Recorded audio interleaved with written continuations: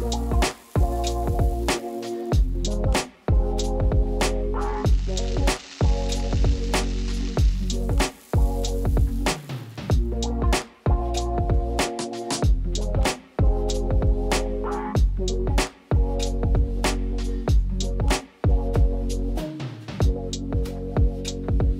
back to our 650 build.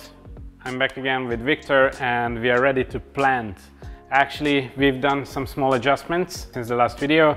We've glued the wood pieces so they won't float up, and we've added some Amazonia into the backside so we can put some plants in there as well.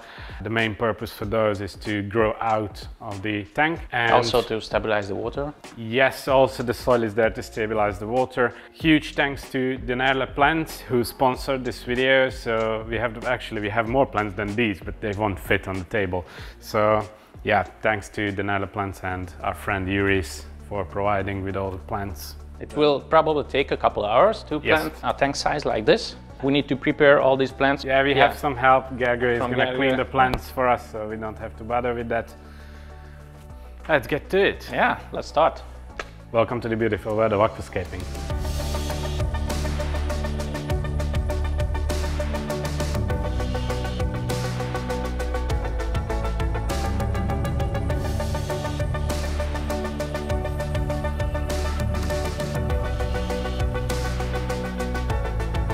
Okay, so we have a lot of plants for today. Typically this size of tank we're using a few hundred pots usually, but now we have a lot of sand area, a lot of open space, so we will use some larger plants like the microsorums on the trees. We'll use some moss here and there, but we try to preserve the texture and the shape of the wood, so we will not fully cover this with moss. We'll use some plant on the back corners. Those plants probably will grow out. We will try to keep this space open for the fish to swim and have this deep perspective for the tank. At least that's the goal, so we are just talked about that, which plant to start with. Probably we'll start with the foreground plants, so start on the lower side and just go back to the upper levels later on. We have some crypts, well, the underside of the roots. Then on the wood we have the microsorums, some different types, regular pteropus, we have some trident, and we have some petit.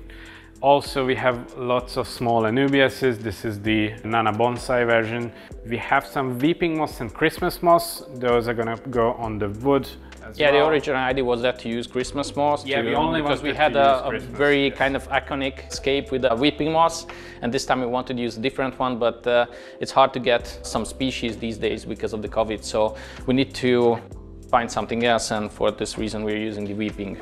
And then we have some plants for the background, which are some Ludwigia species, what was the Rubin or Glandulosa, and the super red palustris. Also some Staurogine repens, which we usually use the in vitro type, which grows smaller and comes smaller. This is the potted one, the immersed one, and it's gonna stay quite big and grow quite big. If you trim it regularly, it's gonna start to get bushy and smaller in height. But if you let it grow, it can grow quite high actually, which not a lot of people do. And it also grows some flowers eventually. And also what we have here is a Limnophila aromatica, which is quite similar to Limnophila hippuridoides, I never know the name. Yeah. Which also has a really nice flower. We've had it for a lot of times in the old showroom. We've used it in quite a lot of aquariums, growing out and blooming. And we've never had it in here, so this is the time for that as well. Yeah, so the main installation will have some plants on the upper part. Not too big, probably a 10-15 centimeter, and we'll still get enough light from the solars. Growing these plants immersed is actually quite tricky. It takes a lot of practice and actually just trial and error, because you grow them out. They need a lot of light to be nice and to be compact outside of water, but if they get too close, they usually dry out or even burn. So you have to find that sweet spot for trimming where it actually feels itself better and it has the nicest form it can get. So they probably uptake more nutrients if they are out of the water, yes, because of the large leaf size and the larger roots. So make sure you have enough nutrients in the soil part, or you can use root sticks or whatever. If you use just trays for the plants, then make sure it has enough nutrients and fertilizers in it. We have quite high soil level in the back, so for example, if we're gonna put this in, probably 2/3 of the plant will be already outside of the water, and that's fine. But if you plant them underwater and you let them grow out, actually when they reach the water surface, they're gonna try to stay underwater, so they start to grow by the water surface and then grow out, which means you have this crack in the stem of the plant. And you can avoid that by, when it reaches the surface, you can use some wooden sticks or something that you can lean the plant on, and it actually leads it out of the water, so it grows out straight and you don't have the crack in the stem. Yeah, I think the original idea came from Sumida Aquarium and then yes, some ADA tank, what we've seen in Japan. So we tried to use kind of a similar things, using easy plants for the upper part and not so demanding ones for the rest as well.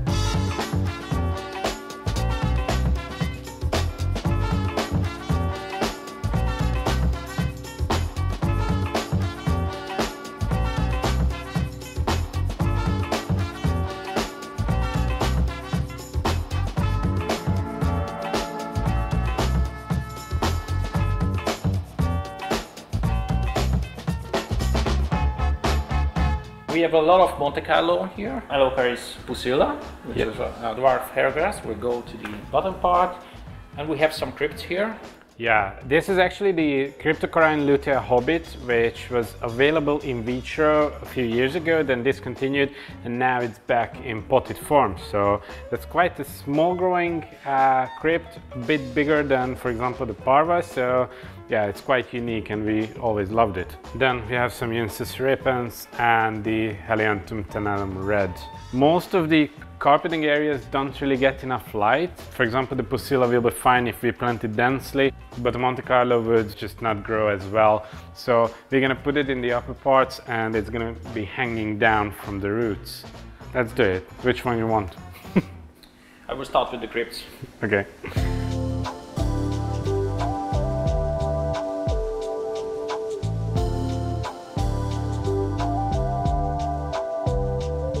In this cape we will have a lot of shadows, and some plants wouldn't do well on the lower part because there will not be enough light. For this reason we are using low demanding plants like crypts, which grows well even in a shady area.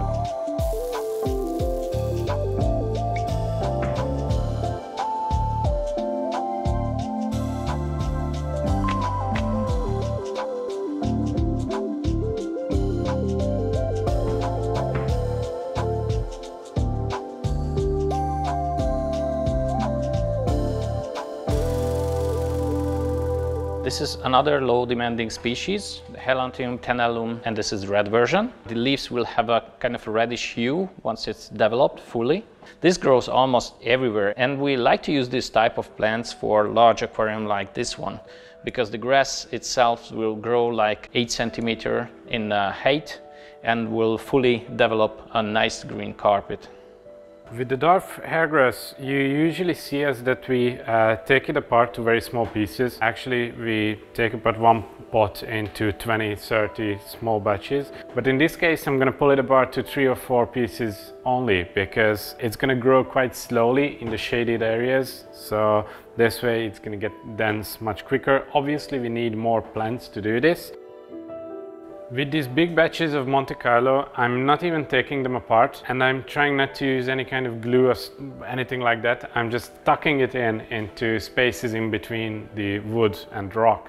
So if it stays for the first few hours, then it's gonna root onto the surface and you don't have to plant it or glue it.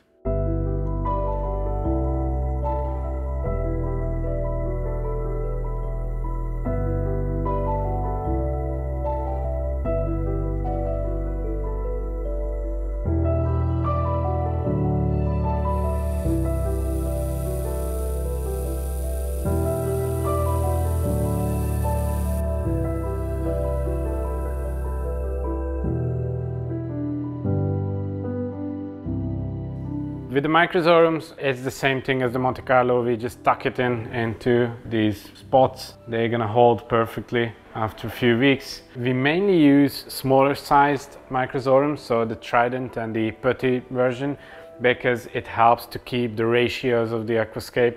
If you use too big leafed plants, then it just destroyed the hardscape itself.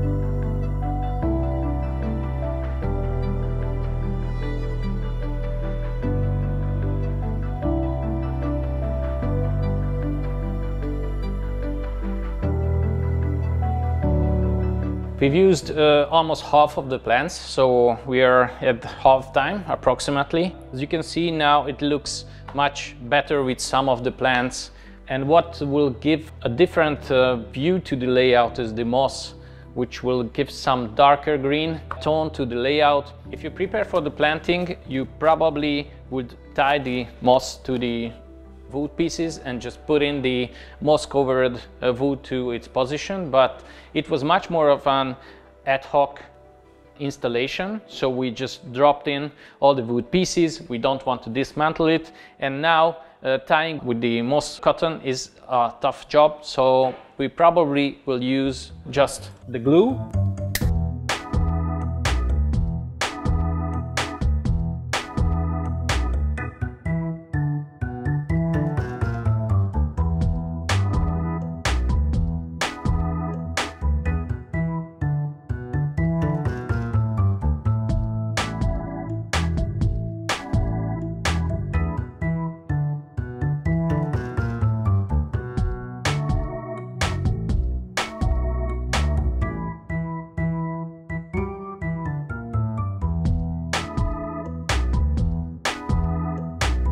As a third shade of green, we introduced the Anubias, and this is the Nana Bonsai version, one of the smallest species. It just adds some extra detail as well.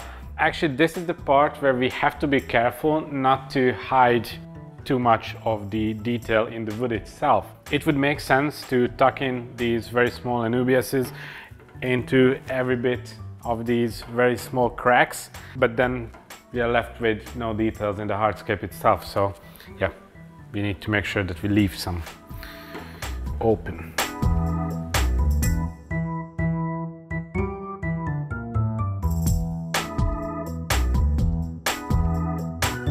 So I'm gonna try to get into the front corner with this one. This is basically a useless tool unless you want to take out your phone from the toilet, as Victor said. Yeah, it's not very precise, but it's long enough maybe to reach down there. Nope, this won't work either.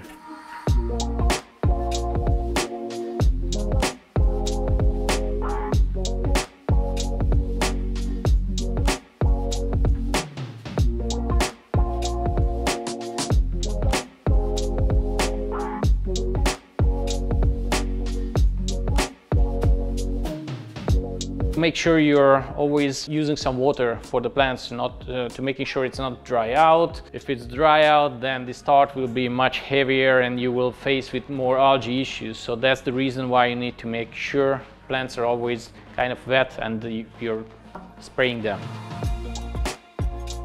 While Victor is doing the mosses, I started with the background. There's already the Limnophila aromatica is in the back and the Staurogine, and now I'm going with the Hygrophila pinnatifida. We usually use the in vitro version. This is the same as the Staurogine. It looks much different, it's much bigger in the potted form. So I'm going to use these behind those roots in the very back, and they're just going to stick out behind the roots. Okay, we've almost done with the planting. We have the upper parts planted by Tommy, so almost all the plants which will grow out from the water is there. We are planting this for 3 hours with small breaks here and there. In the first few weeks we'll see how each of the plants will grow, what we need to change, tweak on the layout if it's needed. Probably the first 2-3 weeks will be a little bit harder because we're using a lot of wood here. This wood will release a lot of organic materials and probably will tint the water. The filters need to cycle in the first few weeks. So at that time, the startup will be a little bit rough, but then everything will be fine. We are throwing in a lot of Purigen to make sure we don't have to brown water here. We are making sure we have more water changes in the first few weeks. Since I failed with this corner, we need a new plan, and by new plan I mean smaller heads, please.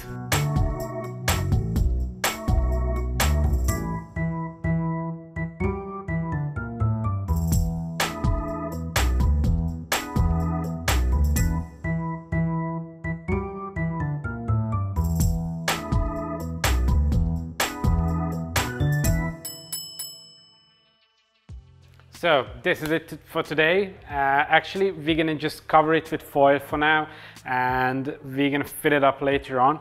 And this is a special one because you won't see it filled up at the end of the video, because with this much ironwood, the water is gonna be fully brown, even though we're gonna put in a lot of Purigen into the filter. You're gonna see it this way, finished, and in a few weeks time you're probably gonna get a cinematic about this tank, and that's where you're gonna see what fish we went with and the final fully filled up look, probably and hopefully with some plants already sticking out on top. And we have a few more tanks left in the gallery which is ready for rescaping. So let us know in the comment below what type of layout would you like to see from us. More like on this natural side, more extreme, advanced level, or just build an easy one. Let us know. Maybe? Yeah, maybe. So, yep, I think we did a great job. Hope you guys enjoyed it. Yes, thanks again for Dennerle Plants for supporting us with this video. See you guys next week. Goodbye. Bye.